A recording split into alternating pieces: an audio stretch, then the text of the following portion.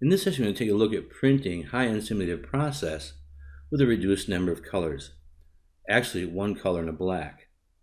We're also going to take a look at how we can print on a black shirt without using the black ink, but using the black of the shirt. To get started here, I'm going to go ahead and left-click on my aliens graphic, and I'll drag this here into my Inksteps browser page and just release this. Now, this is another high resolution, rather large file, about 10 by 13 at 300 dpi, so being that big, it'll take a minute for it to open as it would in any application. Go ahead and read the file and then generate our separations. And go ahead and do my analysis here. My original and my separations are absolutely identical. I also look at my layers here and see there's a lot of color that I'm not going to need. So go ahead and select my red here and I can delete that. Select my yellow and delete that.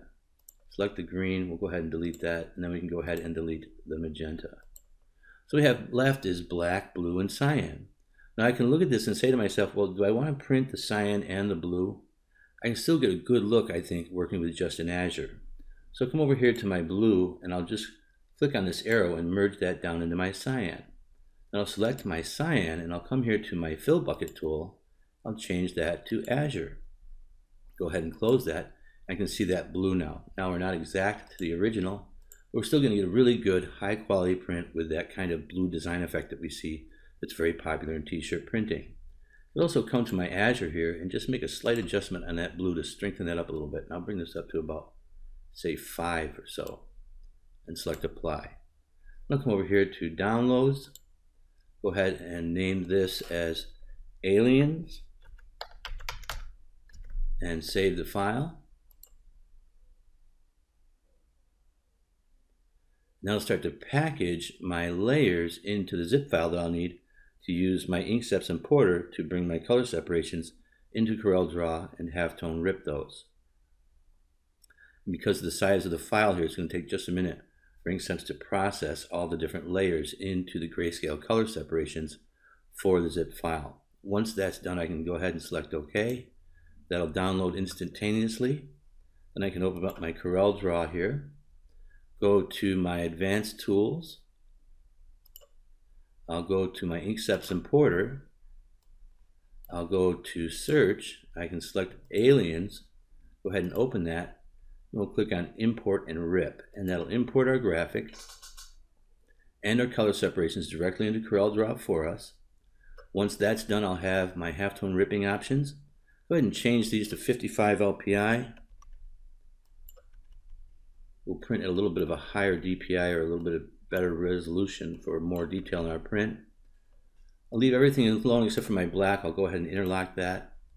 Select all black, and then I'll go ahead and click on halftone rip, and then I'll process my halftone rip color separations for me directly in CorelDRAW. Once my Inksteps importer has finished processing my halftone color separations for me in CorelDRAW, I'll go ahead and minimize this. I'm going to go to my object manager, and I'm going to go ahead and click here. I'm going to take my white highlight and I'm going to move that down beneath the Azure just so that I can select the black in the Azure. Now if I was going to print on a white t-shirt with this graphic, I can select just my black in my Azure, or hold down shift and select the black. Left click, right click one time, duplicate this. Go ahead and take this and we'll zoom in and take a look here, and we can see that our blue is interlocking halftones with our black, so we're not stepping on any color here. If I was printing on a white, we can take a look at how this would look. We'll go to bitmaps, convert to bitmap, 300 dpi, don't need a transparent background.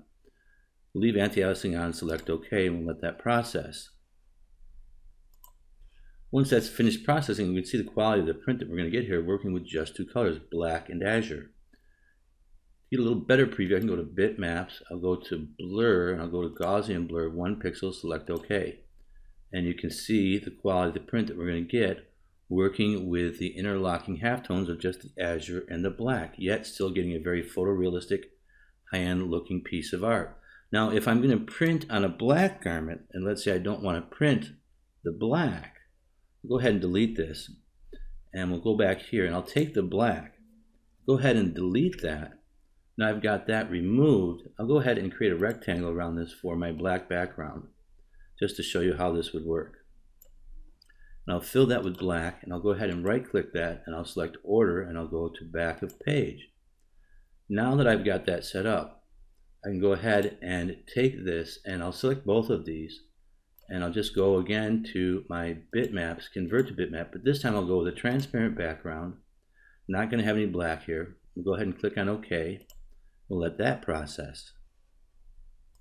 Now you can see that we still have some remnants of the 1-bit bitmaps that we had for our halftone color separations, but we can go ahead and fix that. We'll just go to bitmaps, blur, and we'll select Gaussian blur, 1 pixel, select OK, and that's what our print would look like on the black. Now, one of the things that we want to be aware of is the fact that we would have used dot gain in setting up our separations for screen printing because of dot gain issues. And one of the things we want to do, even after that, concerning our white base, there is a trick that I use so I can preserve the fade of the color into the garment without having the white peek through. I'll show you that trick right now. What I do is I go to my white base, go ahead and select that, and I'll bring my Inkseps importer back up. Let me go ahead and zoom in here so we can see what's going on. We'll move this over on our halftone dots, and I'm going to have this selected, and I'm going to go ahead and choke this. I'm going to choke it once. That's going to choke all those halftone dots back 1 pixel. And you can see that our dots just got smaller. And sometimes I'll actually do it a second time. Because we're working with very opaque inks with our Inkseps inks, we're going to get very bright pop from the color in our inks, and the white base is not going to be peeking out. And then we're going to get that look that we're looking for where we see all of this fading into the black so we don't have to print the black on a black garment. So in this session we've covered how to reduce our colors, make some changes, still get that high-end look printing with just a few colors. For those of us who are limited on our press colors, this is very important, and you really want to be able to print and output graphics like this from your shop, learn how to work with a limited number of colors, pick the graphics you can work with, and get things out of your shop that aren't that vector look. You want that real high-end look that gives you that competitive advantage in your local market. We'll go ahead and wrap here, and we'll continue in our next session.